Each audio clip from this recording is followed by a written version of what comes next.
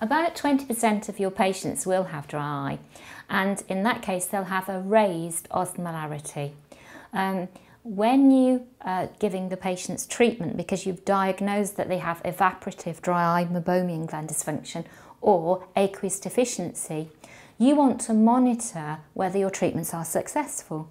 And so if you check the patient's osmolarity before you start treatment during diagnosis, you can actually monitor 2 or 3 months later that your treatment is becoming successful and the osmolarity readings are falling. If a patient has an osmolarity reading of between 300 and 307, that's normal.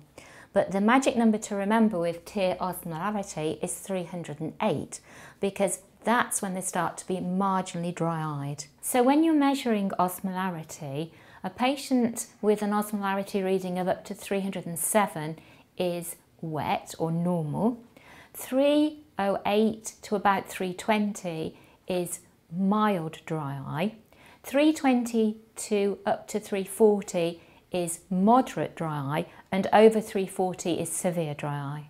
Now this is very useful when you are trying to monitor whether your treatment is working, because you should get a reading which goes down after successful treatment of whatever type of dry eye condition you diagnose and treat.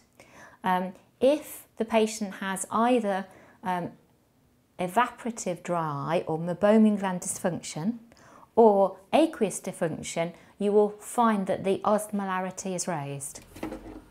So you just remove the appliance from the machine and you have to click it into position, not touching the gold, and then you remove the covering,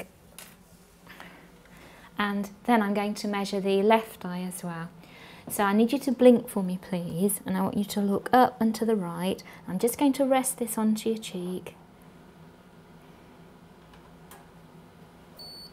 So I'm just going to pop this back and we'll see what reading this one is for the left eye. It's 318. With tear film osmolarity, you will find that if they have a higher reading and they do have dry eye, then the results will be more erratic. And this is the same when you have a patient with glaucoma in the very early stages where their field loss comes and goes. And so it's quite noticeable with a normal wet-eyed patient, the osmolarity readings are very accurate, they don't vary.